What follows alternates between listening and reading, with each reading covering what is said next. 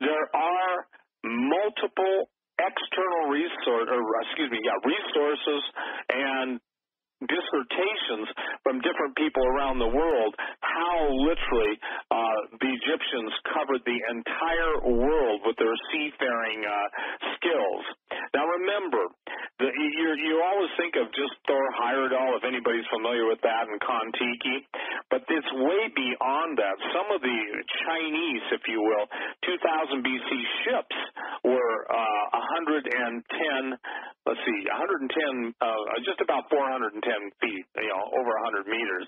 And Maui, and this is fascinating, the island that Maui is named for was an Egyptian god. All of the totem poles and all of the different, if you will, idols that all these seafarers carried all go back to Egypt.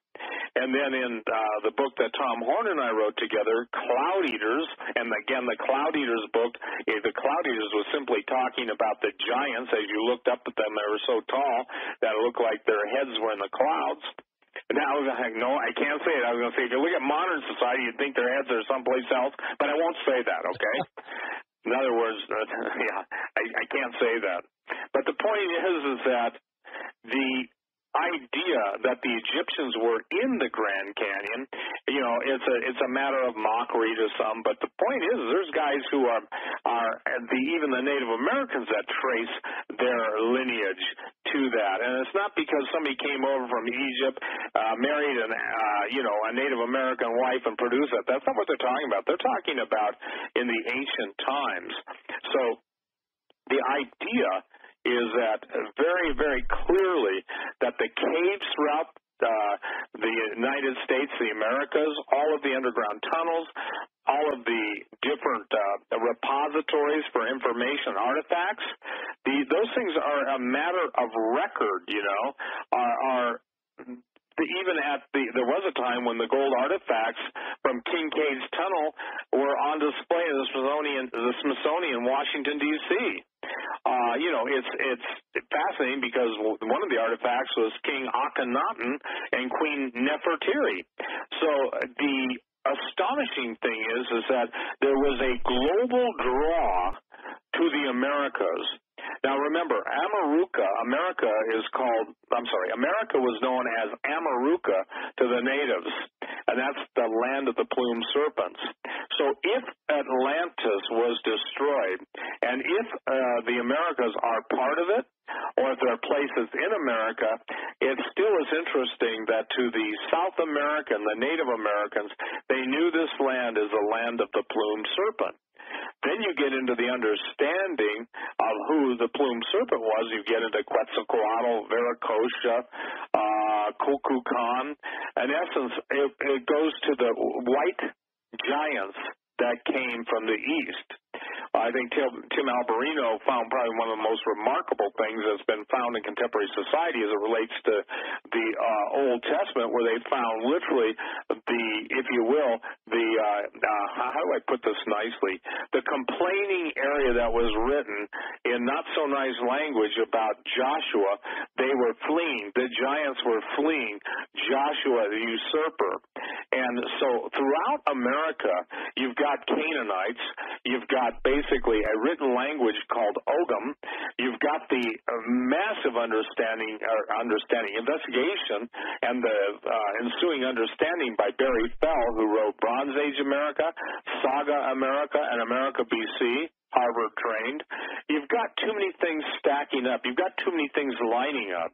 So remember this, if you've controlled the narrative for thousands of years, there's a reason you didn't want the truth out. And that, by the way, that's true so many times in pulpits. I can't tell you, people from all over the world say that when they ask, for instance, Derek, their pastor to look into this, it's almost like they think, they feel like they're vampires because the pastors, some of them just literally freak out and say, we won't go there, we won't go there. It's because the believers, and by the way, God's got nothing to hide of the truth. If, the point being is that all of the believers, if they had understood, if they could have dealt with the root of sin, they wouldn't have reaped the fruit of sin. In other words, it is the beginning of a thing, and that's why Jesus cursed the mustard tree, if you will, and said, not the mustard tree. He cursed, and I apologize, everybody. I've been fighting a headache all day. The tree, what was it, Derek? Was it the olive? The fig tree. And said, no man eat fruit from the. Yes. I'm sorry, it was a fig? tree. Yeah. Yeah, fig tree. Okay. The idea, thank you so much. And if I'm a little looking for words, I thank those of you who intercede for me on a daily basis. I had to call Romy. I had to call David Langford because that's how bad a headache was. So, again, I'm normally not this struggling for words. So in the bottom line, and I've used that word too many times, the idea is simply this. America's history has been covered up to control it, just as the Middle East, just as the Egyptians. And when you've got an Egyptian, basically the president under the king and under the Egyptian parliament or their equivalent in the late 1880s, writing to the U.S. government wanting all of their Egyptian artifacts back from all of their expeditions, and then saying if you can't return them, destroy them. Even in that time period and when I say the Egyptian Brotherhood, I mean the Egyptian priesthood, that which most people don't even know exists. And interestingly enough, the best portrayal of that whole Egyptian priesthood was, I think, in either the first or second Sherlock Holmes movie with Robert Downey Jr. When I saw that, I said, here you go, you guys. It's Hollywood, and I think I said that years ago when it came out. So it's very important that people understand the thread of history leads right to the very pages of our newspapers, the movies of our day, the headlines of the internet sites, and now we're in a time where there's nothing that's going to be hidden. So, Derek, I'll turn it back over to you because I think it's important that people understand all these things are linked and synced by a central theme, if you will, of snake worship, and I'm not just talking in the desert Southwest, I'm talking worldwide, or dragon worship, or the sea creatures. Go ahead, sir. That's really critical to understanding because a lot of people, who have been to the Grand Canyon, the real names for all of the, if you will, pyramidal or almost structures that look like the Sphinx were Hopi terms. They were not anglicized or Egyptianized terms that the National Park Service used. Now, I mentioned earlier, this is critical, everyone. When everybody talks about the Great Smithsonian cover-up, I want to give you this. This is an exact quote. Prime Minister Nubar Pasha of Egypt was the first Prime Minister of Egypt and served his first term from January 1884 to June 1888. Prime Minister Pasha of Egypt contacted the U.S. Department of State and requested that all of the Egyptian artifacts found in the Grand Canyon be returned to Egypt. Now, here it is, Derek. Here it is, Doug and Joe. He also requested that no more information about Egyptians ever being in the Grand Canyon be published by the Smithsonian Institution.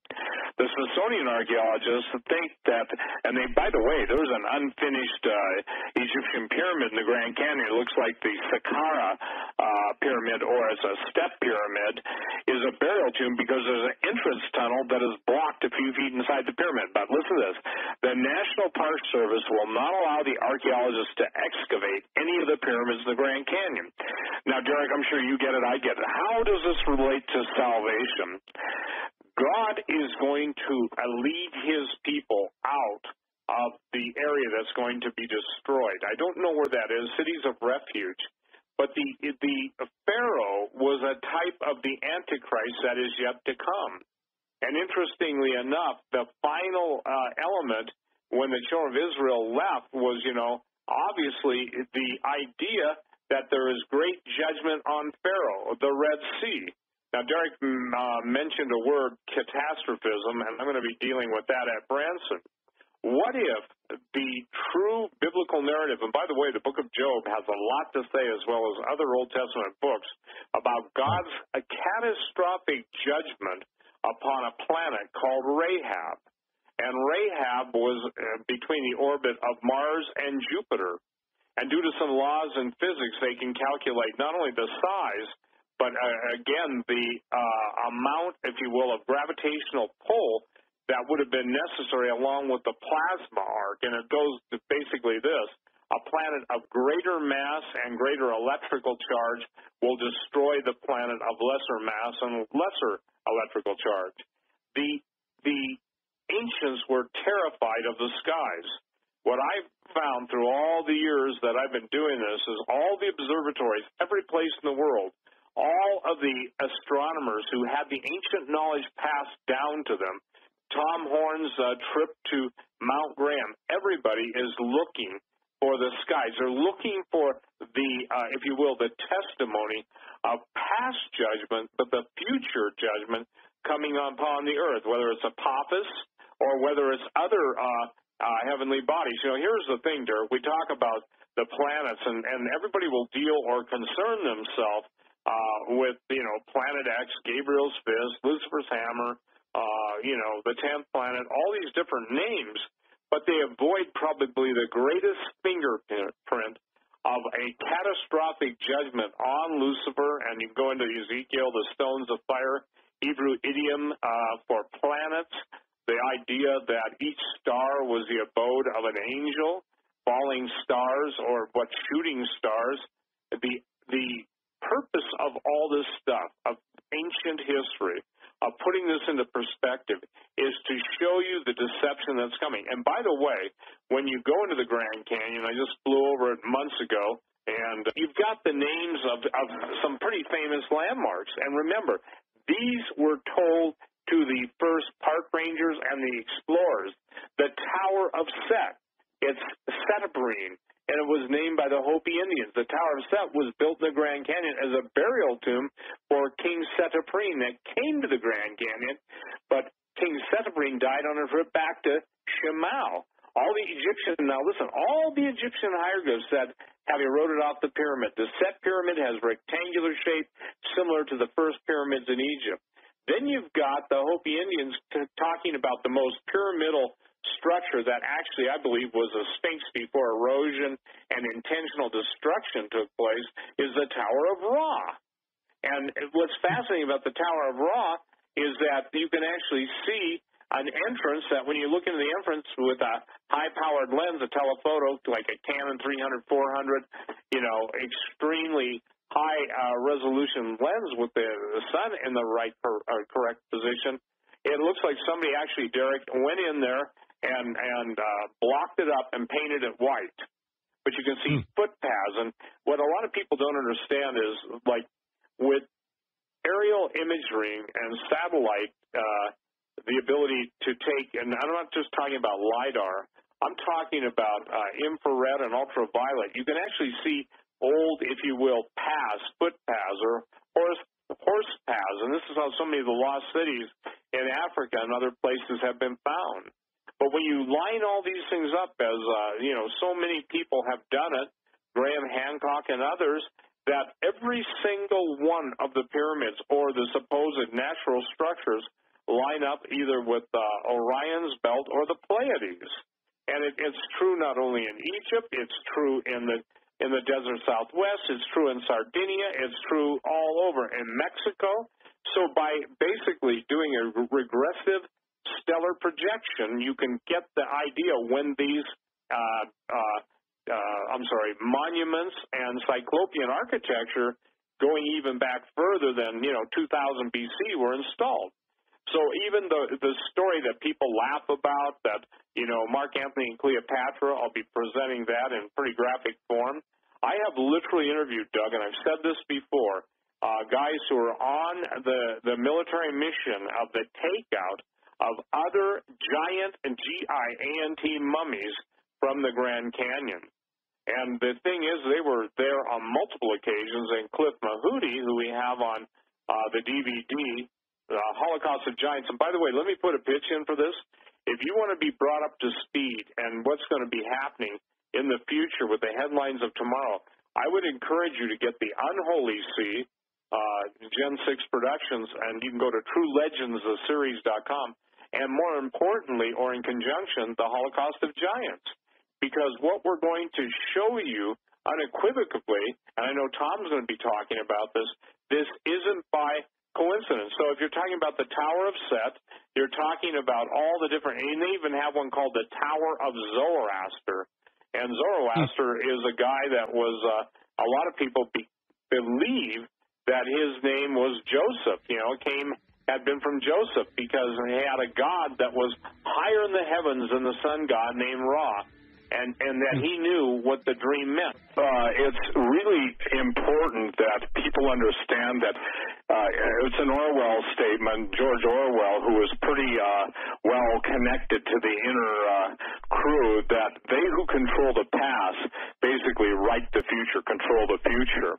I believe what God is doing is showing his people, just like he delivered Moses and the children of Israel out of Egypt, when all of Pharaoh's armies, so will he deliver the people that are obedient and praying and trusting him. It was when the money failed that obviously people just had to go. They had to flee Egypt because there was nothing left now except God's provision. God fed them with the manna, and I love this because it's true. When God feeds you, he knows what's nutritionally sound. I'm convinced, Derek, that God knew the nutritional supplemental value of manna. I am convinced that in one wonderful heavenly angel food wafer, you didn't need 400 bottles of every amino acid vitamin. I'm not mocking it, but I would just say this: with manna's inherent creator would come the nutrition that would be beyond description. Now, getting to quail, i.e., obviously, when the children of Israel were unhappy with the manna, they wanted meat, and God sent them the meat. But unfortunately, people couldn't stomach the meat, and they started to vomit. It's kind of like the truth. People cannot handle the truth. Too much is forgive me, sometimes too little is too much for them to digest. I also want to say this, that, Joe, the reason that the Smithsonian, and I wrote this in my book on True Legends, listen, unless you understand who set up the Smithsonian, James Smithson, who was the head of it, John Wesley Powell.